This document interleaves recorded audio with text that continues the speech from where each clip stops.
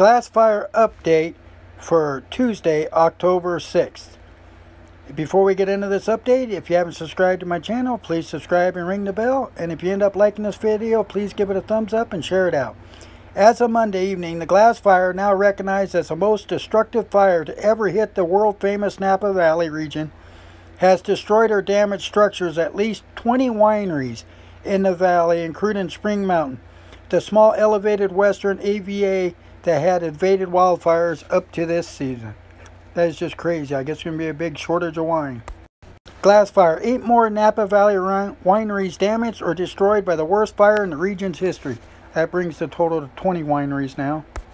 The glass fire, as of October 6th, has burned more than 66,000 acres and is 50% contained. The containment number sounds good. The destructive glass fire, which has been burning in Napa and Sonoma counties for more than a week, has charred at least 66,000 acres. That's a lot of acres in just a week. And is 50% contained, CAL FIRE said Tuesday morning. Well, with the cooler weather we got coming toward the end of this weekend, and the possibility of getting some measurable precipitation, that'll help the firefighters out a lot. The flames threaten around 21,000 structures, and 36,000 people are currently under evacuation, according to CAL FIRE.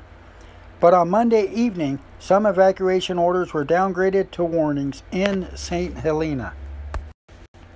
There is still no specific date when the glass fire is expected to be fully contained, but firefighters say things are heading in the right direction, and the weather is helping their cause. Just the weather is the best firefighting tool around, is the weather. CAL FIRE said that 1,235 structures have been destroyed by the flames. That's a crazy amount of structures. Hopefully they weren't all homes. Another 242 have been damaged.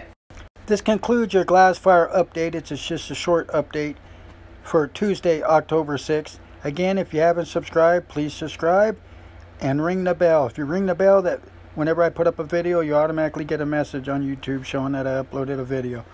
And if you like the video, please give it a thumbs up. Again, take care and be safe out there.